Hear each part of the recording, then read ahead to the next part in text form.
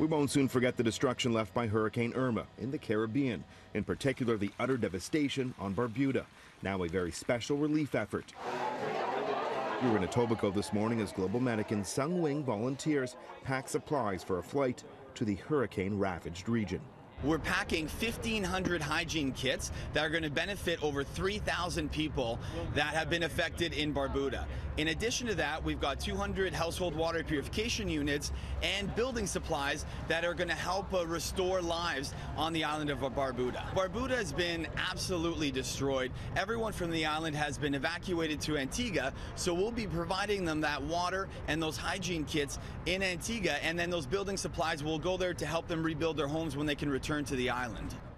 I'm Adrian Gabriel. We're currently on our Sungwing flight right now. It's about to take off in just a matter of minutes. I'm joined with the Global Medic team. This is Laura here beside me, part of the Global Medic team, which is flying to Antigua, bringing vital relief and aid for thousands of people there following Hurricane Irma. Now, some of the stuff that they were just loading onto the plane a few minutes ago, we got some shots of that. It includes toothpaste. There's 1,500 hygiene kits, which include toothbrushes, toothpaste, soap, water purification tablets, 200 family emergency kits, hygiene kits, plus household water units that will provide a family with clean drinking water for up to a year. That also includes building materials, cement, hammers, saws, and I'm being told right now, actually, by the stewardess as she walked by, that I have to turn my phone off.